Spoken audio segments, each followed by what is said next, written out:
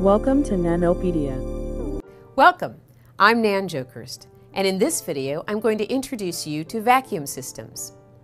In other videos we've introduced the basic technologies that we use in fabrication, including thin film deposition, patterning, and etching. We've also learned about the extremely clean rooms that we use for fabrication.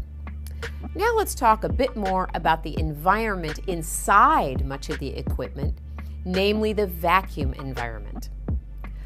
While working in a clean room is typically a requirement for people performing fabrication tasks, the actual processing, for example, the thin film deposition, requires an additional level of cleanliness. Most of the processes are so sensitive to contaminants and impurities that the air molecules themselves can become embedded in the film and will adversely affect the process, the yield, and performance of our product.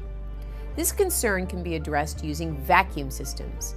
Vacuum systems are typically a chamber or vessel that can be sealed off from the outside environment. After the chamber is sealed, the air molecules contained within the chamber are removed with one or more vacuum pumps. We'll discuss the details of vacuum pumps in several dedicated videos.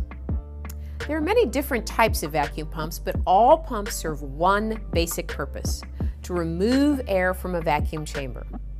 Let's think about a sealed chamber for a minute. The air inside is made up of different types of molecules, such as nitrogen, oxygen, and carbon dioxide. These air molecules are moving and bouncing around inside the chamber, as we see here. The more molecules, the higher the air pressure in the chamber. As long as the temperature is constant, then pressure is a measure of the amount of gas molecules within the chamber. As we remove the air from the chamber, we can measure just how much air remains by measuring the pressure. Two common units of pressure used in laboratories are torr and Pascal. A normal room has a pressure of 760 torr or 100 kilopascal. As we remove the air from the chamber, the pressure will drop accordingly. For example, if we remove 99% of the air from a chamber, the pressure would be about 7.6 torr. How does that high vacuum that we use for thin film deposition compare to outer space? Well, at the International Space Station, the pressure is 10 to the minus 9 torr. In our high vacuum systems for nanofabrication, we typically use pressures of 10 to the minus 7 torr. What's the other difference? Well, there's gravity in our vacuum systems. To establish a vacuum, first we need a sealed chamber. This is typically a solid metal or glass enclosure.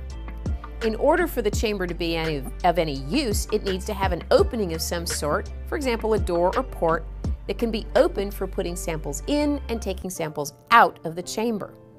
The door needs to be airtight when it's closed, or air will simply leak back into the vacuum system when we pump it out with a vacuum pump.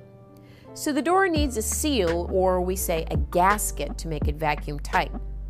There are many types of gasket materials, but a common material is vacuum-compatible rubber. Once the door is closed and the chamber is sealed, then we can use a vacuum pump to remove the air from the chamber. We'll talk about these different types of pumps in detail in later videos, but briefly, there are many types of pumps available, each with a specific property. In general, vacuum pumps fall into one of three categories: positive displacement pumps, which push air out of the chamber; momentum transfer pumps, which bounce air molecules out of the chamber; and entrapment pumps, which trap or freeze, in some cases, the air molecules to remove them from the chamber. Vacuum chambers and vacuum pumps are critical tools for us to establish the necessary conditions for many of our nanofabrication processes, namely ultra-clean and air-free. I hope you enjoyed this lesson. Thank you for joining me today. Please subscribe and share Nanopedia.